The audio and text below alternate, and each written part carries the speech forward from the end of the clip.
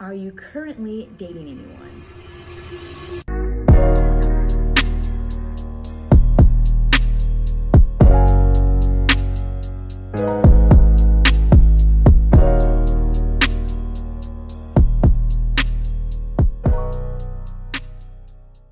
Welcome back to my channel. It is your girl, Ayumi, aka Chungli, and today I am back with another video. A lot of you said, I want to get to know Ayumi a lot better. So I decided, why not do a Q&A? We have some juicy questions for you today, but before I begin, I'm gonna need you to hit that like button, subscribe, and hit that notification bell, okay? So I did a Q&A questionnaire in my stories on my Instagram. Make sure you follow that too. A lot of you asked some juicy Q&A, so let's get started. Do you feel that your autism makes being in a relationship harder or easier for you?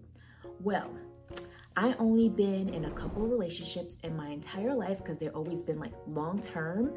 So I don't really know.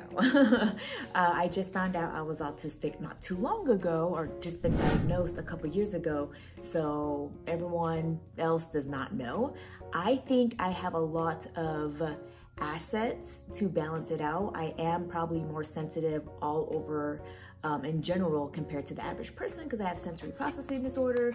I'm more sensitive emotionally and just everything. And I think that's probably the biggest flaw or liability, you want to call it, that I have. But I don't think so.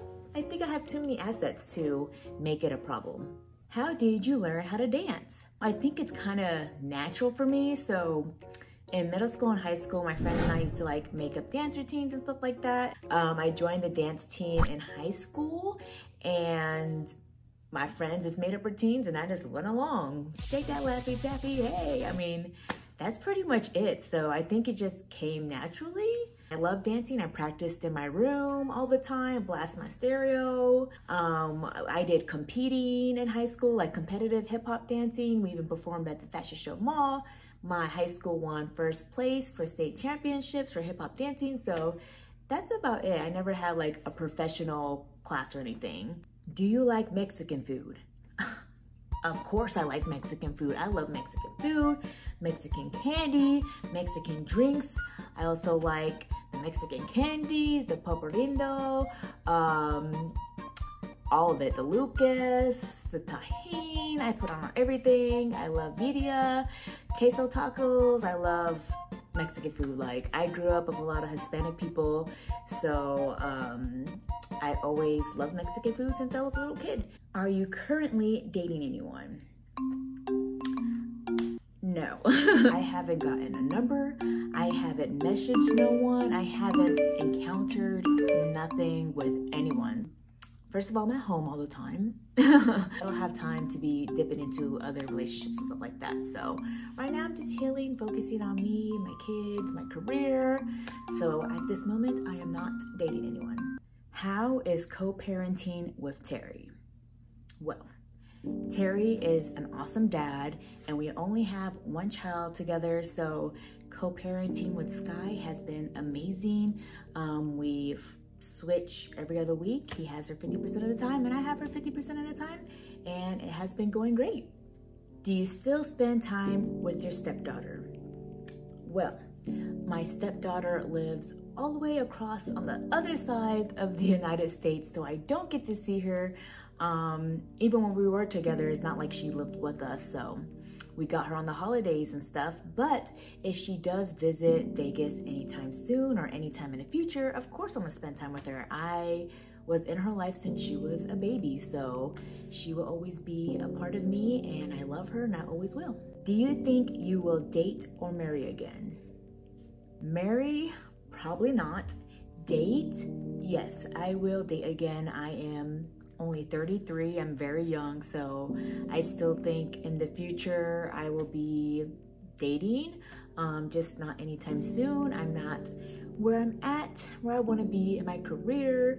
I still have healing to do. I still have this finding me journey going on, so I'm more focused on that, and maybe in the future, a year or 2 or 3 or 4, I will start dating again. Are you divorced or just separated? I was upset, Did he cheat on you? He an idiot if he did. I am getting a divorce. Any day now, it'll be finalized. And did he cheat on me? No. I made a video what happened in my last video, or 2 videos ago. So make sure you check out my video and you'll get all the details about what happened. What has helped you heal the most? I need help after a breakup. Well, I got you. I actually just made a video about healing, so make sure you check it out and I explain everything. Growing up biracial, the difficulties and the advantages. When I was younger, I was darker because I live in Vegas. I grew up in Vegas, so I was darker because I played outside all the time and, you know, I had curly hair. So I basically grew up as a full Black person. The only thing different is my household was different because I had a Japanese mother. I guess I was raised differently. I have a lot of crazy stories about me growing up biracial, and I'm gonna need to make a whole new video for that. How did your parents meet? I got like 5 of these repeated questions. So they met in Japan, okay? That's another long story. But basically, my dad was already living in Japan for 10 years as a civilian, and he learned how to speak Japanese fluently. And then I guess they met through a mutual friend, and they got together, had me, got married, and here they are 34 years later, and they're still together. So yeah, I was born in Japan, they met in Japan, so that's how they met. Would you get back with your ex? I think if that was possible, we wouldn't be getting a divorce. If there was like a chance for us to get back. So I don't think so, but you never know. As of now, I'm gonna say no. A couple of people asked, hey, why'd you become an influencer? How'd you get started? So I'm just gonna answer that as a whole. So I decided to become an influencer when my best friend in Atlanta was like, hey, my daughter is a teenager and she's always watching these YouTubers and they're like 19, 20 and they're making bank, okay? They're killing it, they're just vlogging. So I'm like, okay, and I like watched her channel. I'm like, okay, they're killing it. I'm like, and that seems so easy. Like I could become a YouTuber and make millions too. So I was in school getting my bachelor's degree to get my dental hygiene degree. And while I was doing that, I was trying to become a YouTuber, and comes to find out, that ain't easy. So I failed.